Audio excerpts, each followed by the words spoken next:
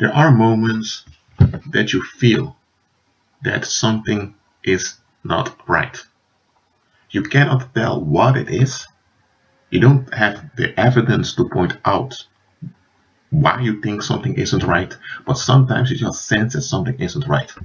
Now, there are many reasons why someone may feel as if something isn't right. And it can be that someone's just wrong. That someone is just, well, it can be that they are tired, it can be that they don't understand the situation and that's why they're feeling that way.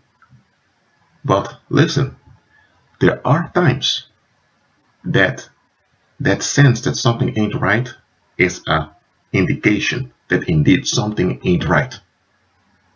Okay, because remember, you are a human being. That means you are a spirit being with a soul and you're inhabiting your body.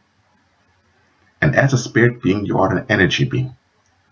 That means that you have an energy field around you. That's what they call the aura. And your energy field contains what they would call the inner radar. Alright?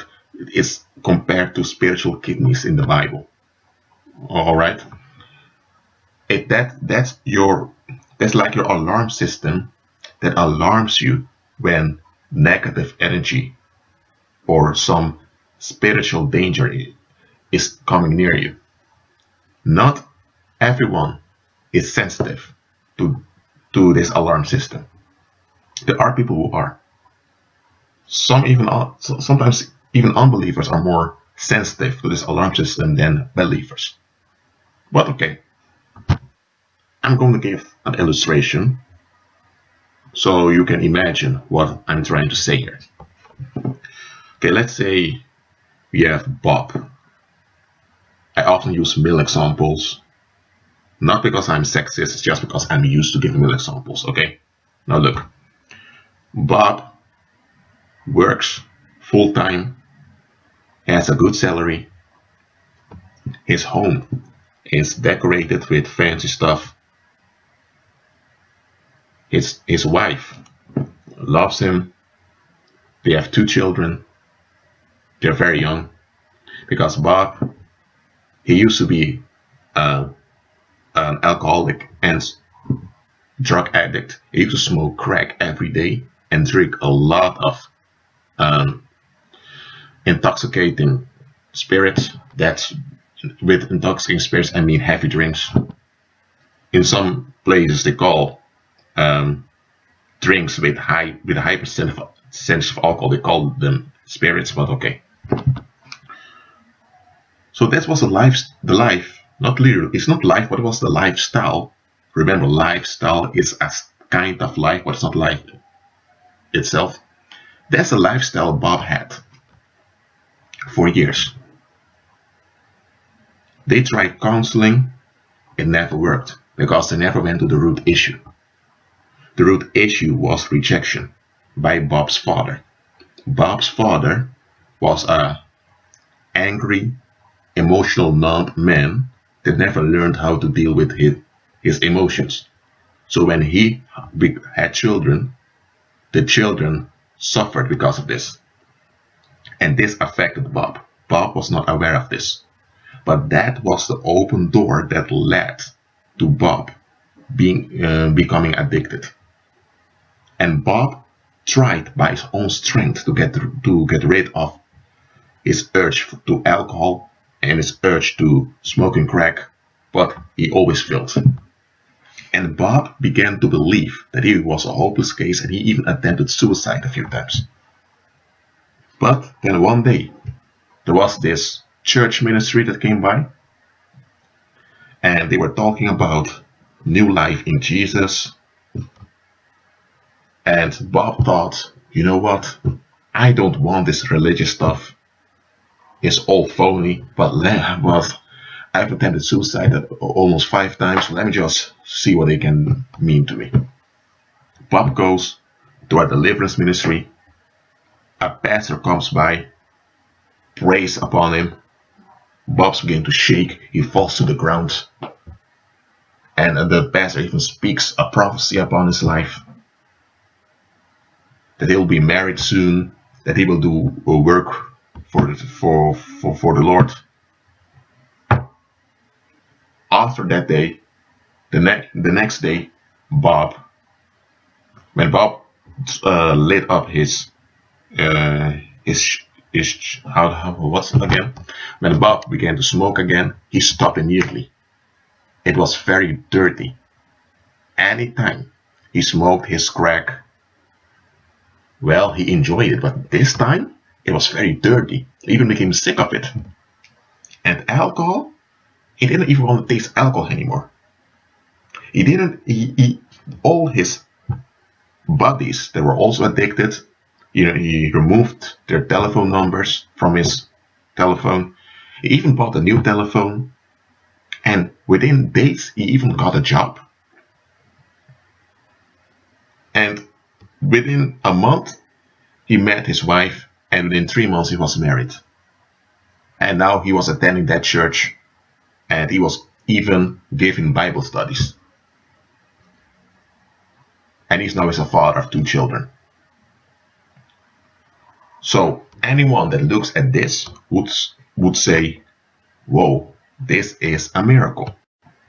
And indeed, according to the world, it is a miracle. Because if you're addicted to drinking and smoking, those are 2 addictions combined with violence.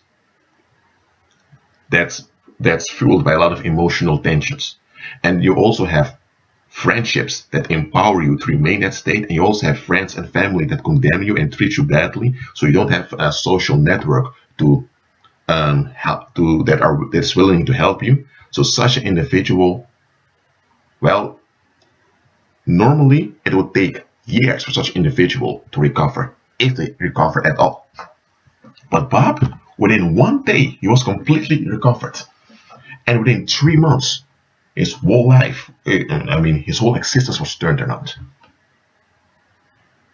And some of the old associates of Bob, when they saw Bob after a year, they were frightened because they thought, how's this possible? Is that Bob? And Bob never fell back. Bob makes plain he doesn't want to hang out with them because he has a family now, he goes to work. And even some of his associates joined that church, and they also got help for their drug-related issues. They also got help for the debts they have. So anyone that looks at this would say, that's a work of the Lord. And they would begin to praise the Lord. But someone that has spiritual discernment, and there are some unbelievers who have this discernment on the spiritual level. All believers should have spiritual discernment, but unfortunately there are believers that are not delivered. Okay, but someone with spiritual discernment will look at the situation and say, hold on a minute, something isn't right here. So let's say you have a woman you have 2 women. Those women visit that church, and they are friends. They know each other their whole lives. They are from the same village. And one is called Suzanne, the other is called Mary. I'm making up names just for example's sake. Mary looks at the situation and begins to praise God. Begin to praise the Lord. But Suzanne is sensing that, hold on a minute. Hold on. And then Mary begins to ask Suzanne, why aren't you rejoicing? That man used to be a mess. And look at him today. But then Suzanne begins to ask some questions. Mary, this has nothing to do with faith, nor with the Lord. Then Mary looks at her and thinks, Suzanne, are you influenced by Satan now because you are speaking against the improvement of another human being? Suzanne says, hold on, Mary. Don't you realize that Satan also can perform miracles? And Mary says, yes. Well, this case, I'm not so certain whether it's the Lord that's behind this. And then Mary asks, okay, why are you thinking that way? Then Suzanne explains.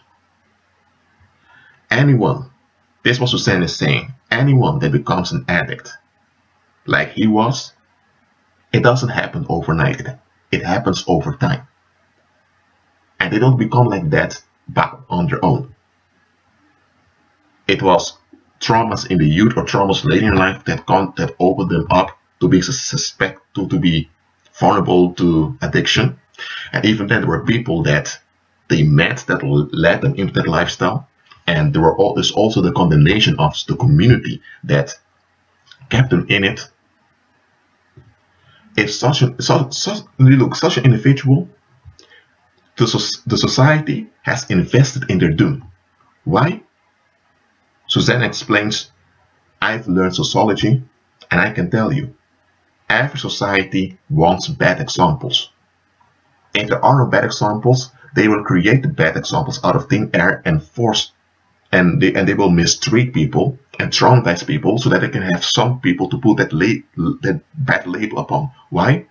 Because society is a fear construct filled with conflict. People want to be validated. And the only way people get validated is at the expense of someone else. So if they are good citizens, if they are accepted, it means that there must be people that are rejected. Because if there's nobody that's rejected, then that acceptance, what's the use of it? That's why every society needs to have villains, people to hate. And drug addicts are the easy targets. So this guy, he was a target of society. And people invested in his doom. That's why he remained for years in that situation and he almost died. Even his relatives invested in his own doom. And you think that one day that guy suddenly is delivered and all those other people from his past just accept it? Where in scripture did society ever embrace a miracle done by Christ? Then Mary begins to think, hold on a minute. Indeed. And Suzanne continues. Suzanne is a very wise believer. And Suzanne explains, look, the people around him noticed that a shift happened in him. And because a shift happens, they cannot come with their accusations anymore. But look at this. This guy, Bob, is not a member of this church. He has a job now. So what happened? He has become a reflection of a respectable image they have in society. And that image is part of the fear construct that we call society. So people can easily categorize him from the loser to a respectable man and forget about all the bad stuff they've spoken about him. So now they don't have to feel guilty about him. And they can easily deny that it was God doing anything. So he was both a victim and a perpetrator. A perpetrator because he remained in addiction and he also harmed other people, but he was also a victim. So the victimizers contributed to him becoming who he was, because we are all formed by our environment. But now, the environment that contributed to him becoming that way is not held accountable. So people are left alone in their darkness without the pressure to repent. Bob used to be a target, an easy target, because, well, he was an addict and he also was doing wrong also, so that's why he was an easy target for people to blame. But those people that contributed to Bob's demise, they're still in the negativity. They just shifted to another target. And Bob is relieved, but he's not delivered. Look, when you are delivered, I'm not talking about the relief, when you are delivered, the environment is going to notice that you are delivered. And your deliverance is going to have consequences for your environment. people that contributed to your demise are now bound to give up the way they think about you. They are bound and obliged, or let me say that they are forced to think differently about you, to come back and upon the decision they've made and to disagree with their former decisions. They have to change their stance about you. They basically have to let go against what they've done to you before, because if they don't, anytime they continue to target you, they have consequences. So deliverance is something that will affect those that kept you in bondage. And this effect is something they don't want to face. They don't want to go through this. They don't want to be affected this way. So anytime someone is delivered, there's going to be a backlash against an individual. And that backlash can continue throughout the lifetime of that individual that's delivered. Why? Because the people that persecute you, they have children, and that hatred is passed on to the children. So it can also affect the children of the one that's delivered. That's why Jesus Christ said we need to endure until the end. So if this Bob is delivered, why is he so at peace? Look, Mary. Of course, when you have Christ, you are at peace on the inside, because you have the peace of Christ. Nevertheless, Christ said, in the world you will have tribulation. So if this guy has been miraculously delivered by the Father, then why isn't he persecuted? The people he used to bother when he was an alcoholic and drug addict, did they just forget about him? He may have stolen money from maybe drug dealers. Aren't they trying to come after him now? What about his relatives that used to talk bad about him all the time? How come those relatives that condemned him for years, how come they are so comfortable being in his presence? Well, they're the ones that caused all that also contributed to all that harm upon him. Then Mary realized, Suzanne, you have more perspective in the faith than I have, and you're telling truth. Look, I've made this parable just to explain to you that having perspective is very important. Lack of perspective is lethal. And again, if someone is relieved, it's a good thing if someone is relieved. But it's important to be delivered, because the deliverance endures. Relief is short-lived. Often it's not the people around you that is really the issue. Those people do contribute to a bad environment or to bad energy. That's true. Okay, you're not going to deny that, but often it's not really those people. Often it's not even the things you went through or the mistake you've made. Often it's your lack of perspective that leads you towards destruction. Didn't Christ say to his followers, take heed that no man deceive you? That implies you need perspective. Lack of perspective is very dangerous. In the Old Testament is written that where the Lord said, my people perish due to lack of knowledge. But it's all said, because you've rejected knowledge, that's why I've rejected you from becoming priest before me. And therefore I need to reject your children also. That implies that lack of perspective will not only affect you and the relationships you have, because the condition you are in will affect the people around you. It will also affect your children. So, for a believer, besides deliverance, it's important to gain the right perspective.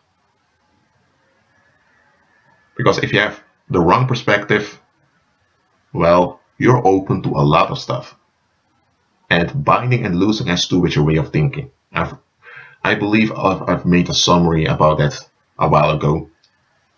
Look, if you have a GPS system in your car, the GPS system can be new, it can be the most expensive one, it can have connections to all the GPS systems in the world. If you type in the wrong address, that GPS system will lead you correctly to that address that you've typed in. But if the data is wrong, that means that the GPS will work and the GPS is fine. There's nothing wrong with the GPS, but you will end up in the wrong place. But way too often we look at how things work now, how we want swift manifestations, we want quick fixes, we want things to work now, we want things to come together now. We are so focused on wanting things to work that we tend to forget where things are working towards. Well, that's all for now. Be at peace and remain in prayer.